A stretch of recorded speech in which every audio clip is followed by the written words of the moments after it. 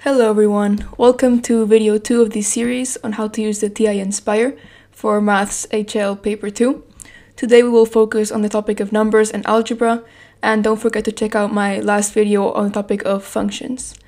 Even though complex numbers are a part of this topic, I will make a separate video on those because there are a lot of useful calculator skills and I don't want to make this video too long. So without further ado, let's get started. First, we will start with useful settings for examining series and sequences. So let's start by seeing how to find the terms of a sequence. And to do this, we go to Menu, Statistics, and List Operations, and number 5, Sequence. Once we're here, we have to input the expression for the general term of the sequence. So let's put 2n minus 1.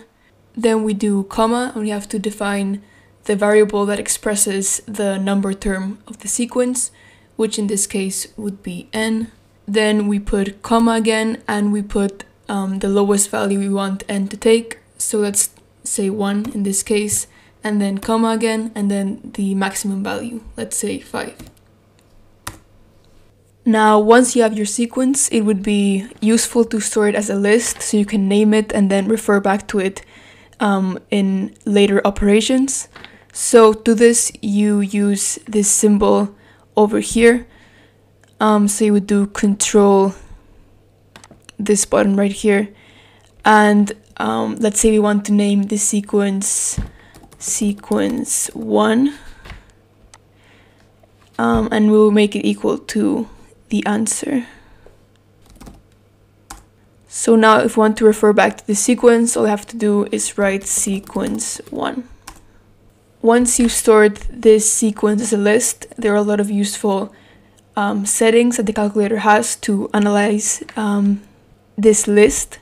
So let's go to Menu, Statistics, and List Math, and you can find the minimum of the list, so the lowest number in the list, the maximum number in the list, the mean of the list, the median of the list, the sum of all the elements, the product of all the elements, obviously. And you can also find some statistics values like standard deviation. So for example, let's do the sum of the elements. You just have to write sequence 1 and press enter. Or you could do the product, the mean, or the median.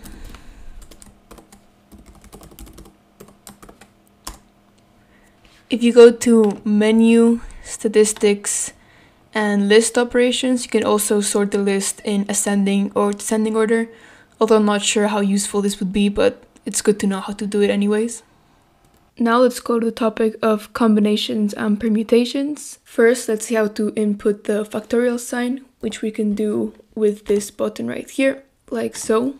And then to input a combination, you go to Menu, Probability, Combination, and then you put the total number of objects in the set and comma, and the number of objects you want to choose from that set.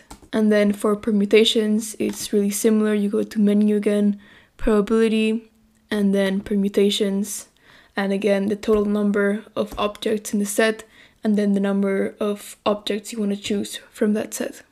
And the final setting we're going to see is how to solve a system of linear equations, which you can do by going to Menu, Algebra, and then number 2, solve system of linear equations. Then you would input the number of equations in the system, let's say 3,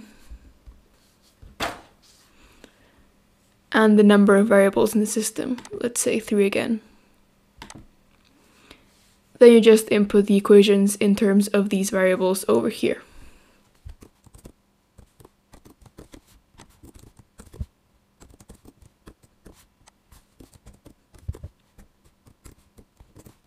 And there you go. I hope this video was useful, and the next one will be either on complex numbers or on calculus. Bye!